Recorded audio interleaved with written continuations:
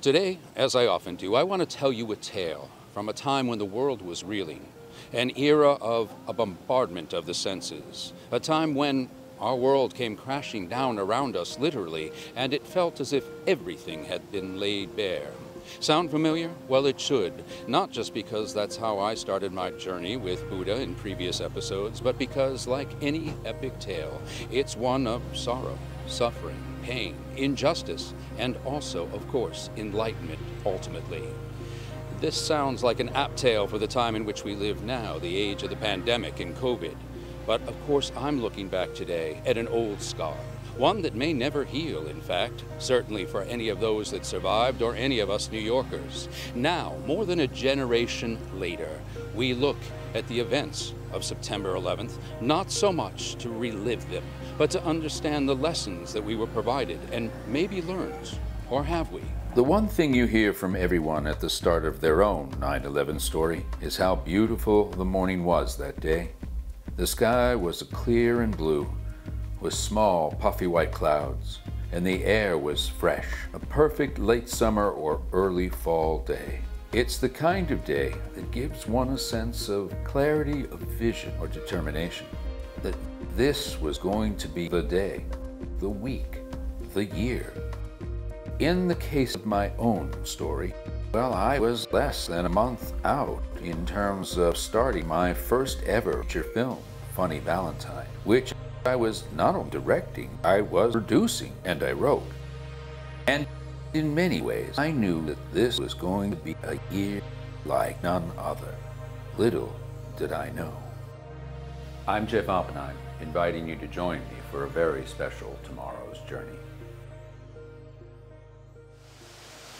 Never forget is, of course, the charge of the day when all the names are read out loud of those that we lost, memorialized here in the plaza, as they are commemorated in these two beautiful fountains.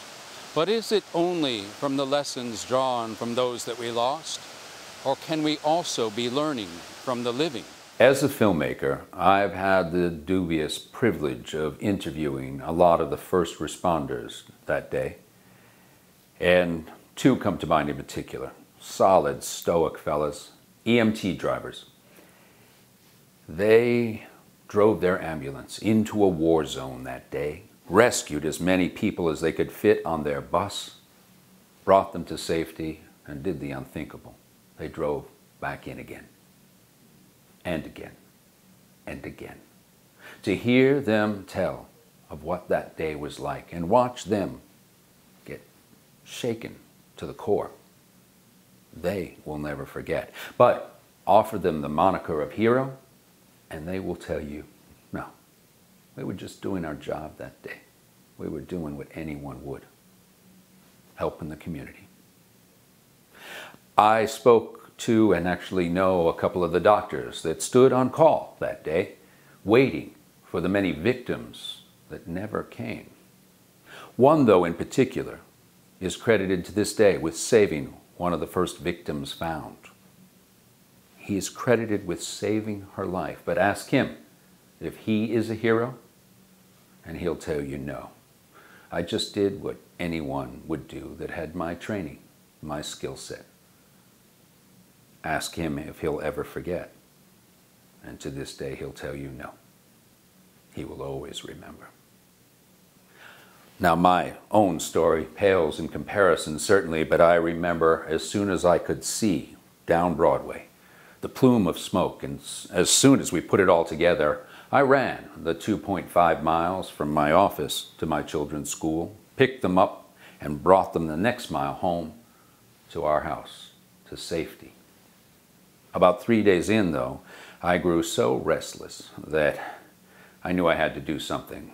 So with apologies, I grabbed an old fireman's hat that I had from a previous shoot and pushed my way down past every checkpoint with nothing more than an old press pass and I guess a gift for the gab.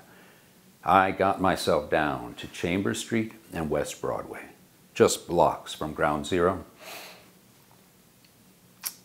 and I stood there.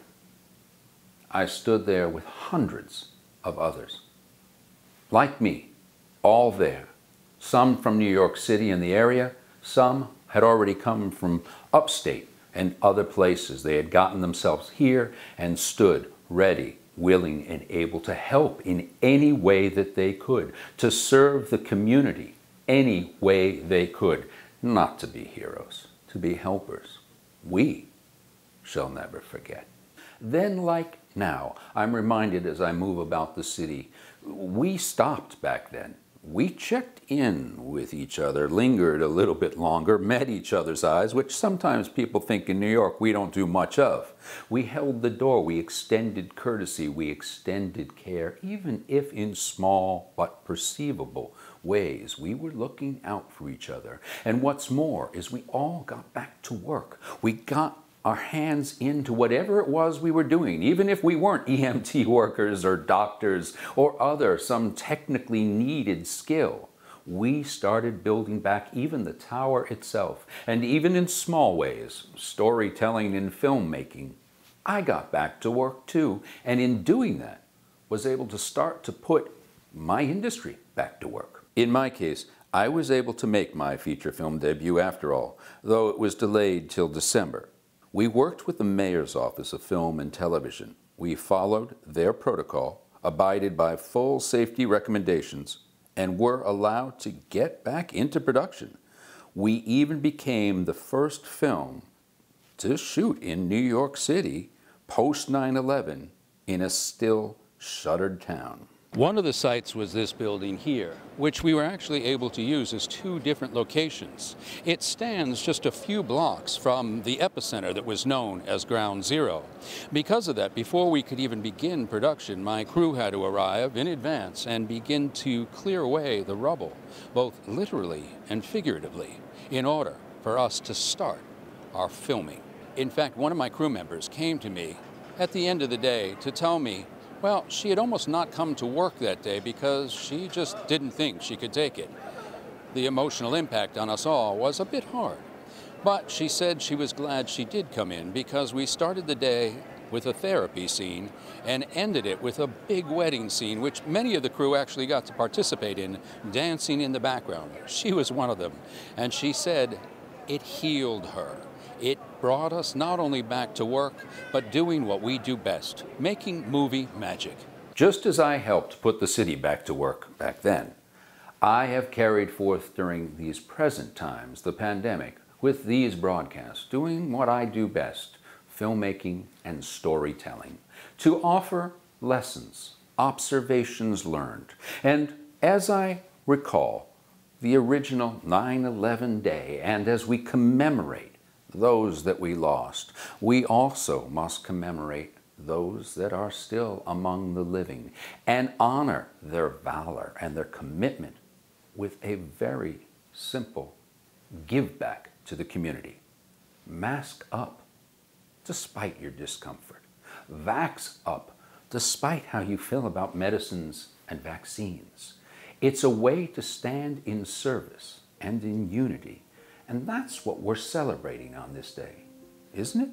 For many of us New Yorkers, we will forever remember where we were that day in September, and we will remember the effect it had on us. I've had a chance to talk to many survivors, and they all say the same thing. We will never forget. We can't. It's part of who we are.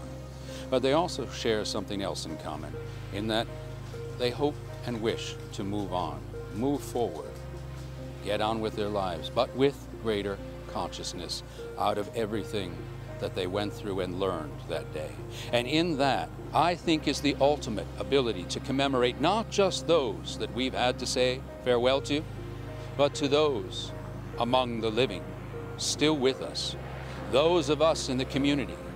As I travel forward on my own eightfold path, with my journeys with Buddha, as you might have seen, I encourage all of you to find the same pathway towards community, working together, striving together, not just for a better New York, but for a better world.